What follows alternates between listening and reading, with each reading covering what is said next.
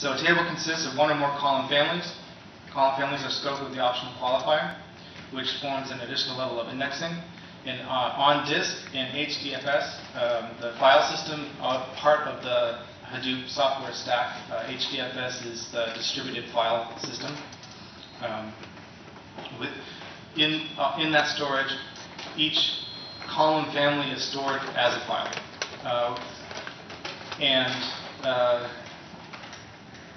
Keys which are similar to each other, right, are packed adjacent to each other into blocks. So it's a very efficient means of storage. The takeaway here is that in general it's fast and cheap to scan adjacent rows and columns.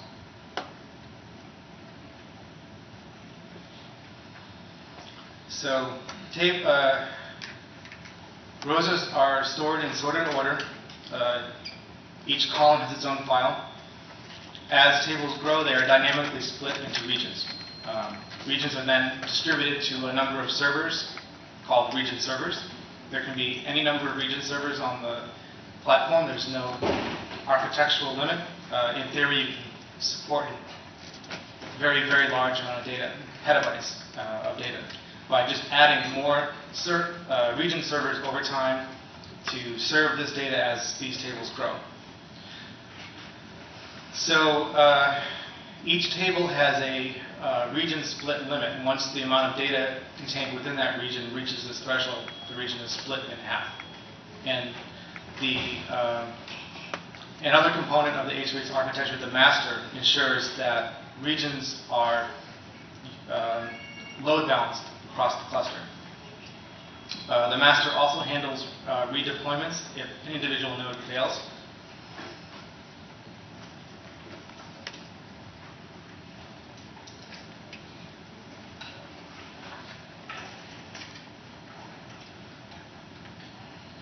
Okay, so this is a bit more technical information than we probably need to discuss. So let me talk a little bit about HBase 0.20, the latest upcoming release. This is the first ever performance release of HBase. The focus for this release has been on improving performance for random access times, scan times, insert times. And so now we can say that as a random access store, HBase is well suited for the storing and serving of data for many types of web applications. For prior releases, 0.19, some of you may be familiar with, had good random access time sometimes, but unfortunately high latency and variability in other cases. Now that has changed. There are now significant performance gains due to the re-architecture for this release. Our random reties are similar to, say, MySQL. About 20 to 100 times faster than our previous releases, with far less variability than before. And in general, we achieved probably an order of magnitude better performance for most operations: scans, inserts, updates, deletes, what have you. So some specific performance numbers.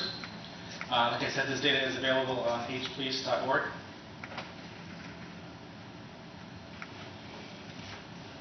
So what did we do for this release? HBase is implemented in Java. And one can have a philosophical discussion on whether Java is the most appropriate language and runtime system to implement server-side software. Sometimes the garbage collector can trip you up, etc. And also the libraries supplied with Java, although algorithmically nice, have performance problems. So if you use these very elegant abstractions in the Java library, you run into performance issues. So we realized this, right? So our guiding philosophy for 0.20 was to essentially un-Javify everything.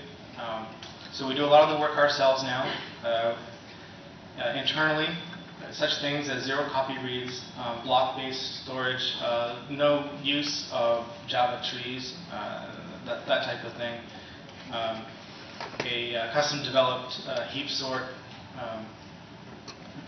really thinking more in terms of implementing HBase as if it was a C or C++ application, but in the Java language. And so so we have a new data format, a new file format, a new block caching subsystem, a new query API, a new result API, optimized serialization at all layers of the system, and a new way of doing scanning. So through this re-architecture, we improved our performance by an order of magnitude. We also integrated Zookeeper. During prior releases, we had this concept of master, right? And so I talked about it a little bit briefly, but although there are n number of region servers, any of which can fail and their regions will be reassigned and you don't lose any data availability, right? There is one master, which is a single point of failure. And this is actually a limitation, arguably, of the Bigtable model, right? So in order to be consistent in the way that Bigtable is architected, there needs to be a master, a control function. So we take a step back from that a little bit, and so some of the master functions actually can be distributed, right? So we look at the Zookeeper subproject of Hadoop, which is a in-memory database designed to be fault tolerant when set up in a 2n+1 form.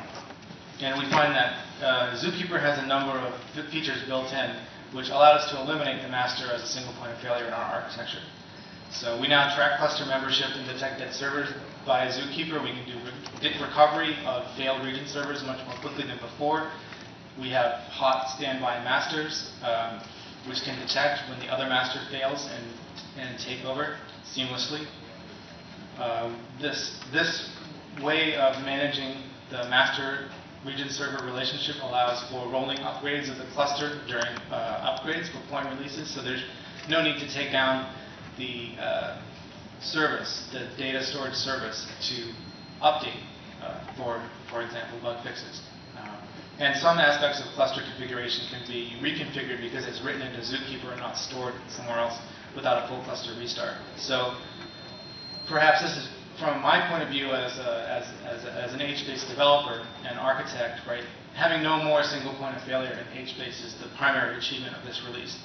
Now, we also have improved web service connectors, which implement RESTful semantics. So HBase can be used in a similar manner as the S3 service, right? And one new contribution to the HBase project, so-called Stargate codename, is something that I hope to develop going forward to actually serve as a way for enterprises to build S3-like storage, right, internally in their enterprise. So HBase also has some extensions. Earlier, I talked about how you give up most of the features of relational databases when you use Bigtable or HBase. But we do have transactional tables. They're slower. They're an add-on. It's not fully implemented. If a region server fails, for example, during a transaction, the recovery of this is not fully implemented. However, if there is no region server failure, then you can initiate a transaction which spans multiple regions, update a row, and then the transaction will either commit or abort, right? If there have been other changes, because the transactional table subsystem uses something called optimistic concurrency control, which basically says, optimistically, I assume that the transaction is going to complete, and so it will if there have been no other changes to that row. But if there have been, then it will roll back, and it's the client's responsibility to try again. Okay. We also support a secondary index capability. You can have any number of secondary indexes in addition to the single primary key that the Bigtable data model supports. And we achieve this by maintaining server-side a separate index table for each secondary index.